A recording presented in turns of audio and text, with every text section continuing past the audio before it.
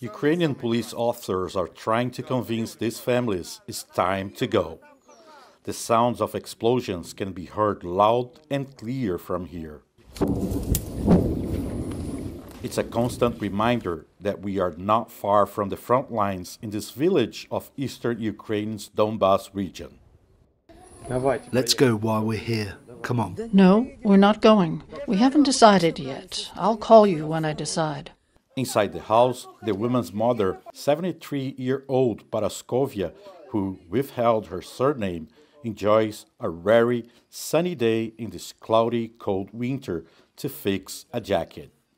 She says the last weeks were loud, with artillery explosions happening all the time.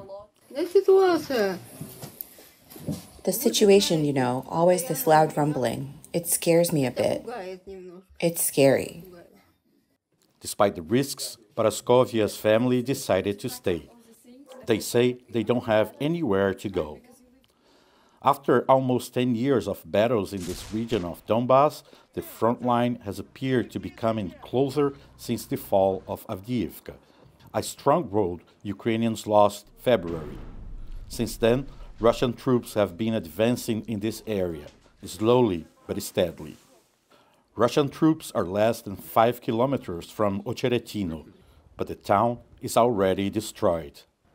This train departs every day from Pokrovsk, the biggest city in this region, not far from here.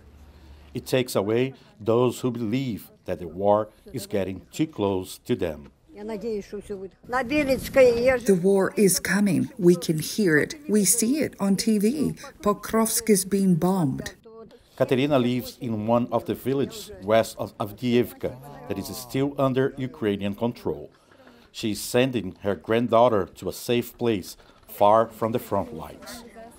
Tanya is just 15, but Katerina, like many civilians in this war, says she prefers to face the battles rather than become a refugee.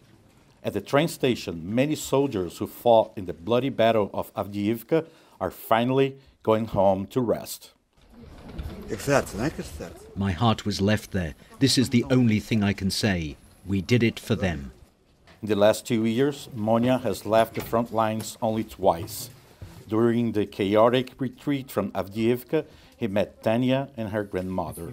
They stayed together in the last days, and now he's responsible for taking the young girl to her mother in central Ukraine. But in his eyes, it's easy to see that he's also taking back home the horrors of a brutal war that seems far from ending. Yabuesha, VOA News, Pokrovsk, Ukraine.